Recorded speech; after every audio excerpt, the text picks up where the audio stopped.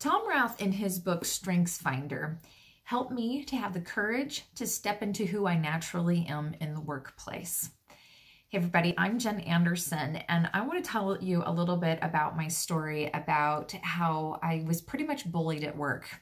And it wasn't until later, after I left that company, that I realized how much I had been made fun of who I naturally am. It's just crazy because what I would get bullied about was the fact that I had a positive perspective on things. Yeah, seriously, that's what I would get bullied. People would constantly just say, oh, you're so Pollyanna, or oh, like you're always just so positive. Seriously, I would get a barrage of those kinds of comments every single week. It was horrible, horrible. And I remember just having this soul-crushing, like, why is it so bad that I'm positive at work? Like, what is the big deal, right? I just remember thinking, and so what? I don't want to be cranky and angry like you are. You know, there was just some really, really unhappy people that I worked with. And perhaps they were happy in their personal lives, but at work, they were just cranky pants. And it would like feed upon itself.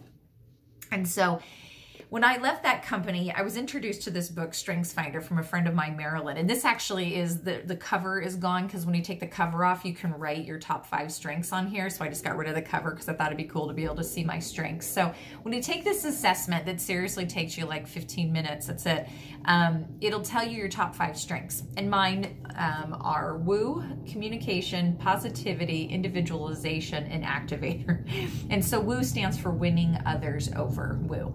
And so I am very much that way. I am very dynamic. I'm a very visionary speaker. Whenever I speak from stage, or if I'm engaged with people, even just one-on-one, they're always like, oh, thank you. You're so uplifting and you're helping me to see that I can be optimistic about my career. And which is really funny because, again, at the workplace, like the last company I worked for full-time, they totally would make me feel bad for being positive about things. And positivity is my 3rd strength. Seriously, right? It's like right here.